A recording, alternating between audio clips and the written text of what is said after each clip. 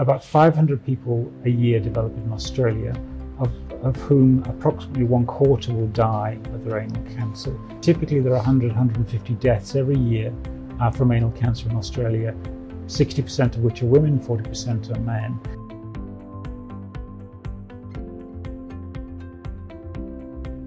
Anal cancer is a cancer of the last few centimeters of the gut, so it's very different from colon cancer. Anal cancer is not very common in the general population, so it's about 1 to 2 cases per 100,000 population. In comparison, colon cancer is something like 40 to 50 cases per 100,000 population.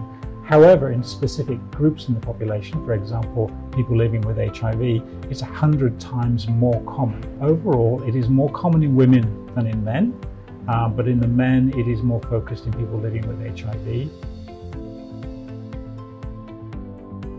We look for things like bleeding or pain when defecating, but by and large, symptoms may present after patients have a more advanced tumour, and so that's why a big focus of investigations is to detect lesions before patients develop symptoms.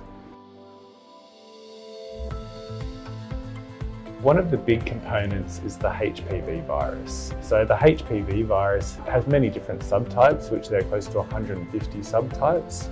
There are certain types of oncogenic type viruses, but HIV positive males or men who have sex with men are at a very high risk, especially those patients who are immunosuppressed. We have a big multidisciplinary approach in which case we use our radiation oncologists, our chemotherapy doctors, our surgeons, our physicians. But chemoradiotherapy is the mainstay of the initial therapy, and we're finding patients have an excellent result to that. And that was actually discovered many decades ago in the 70s. However, some patients also require surgery.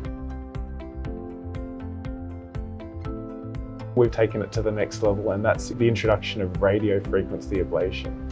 Radiofrequency ablation uses energy in the radiofrequency wavelength.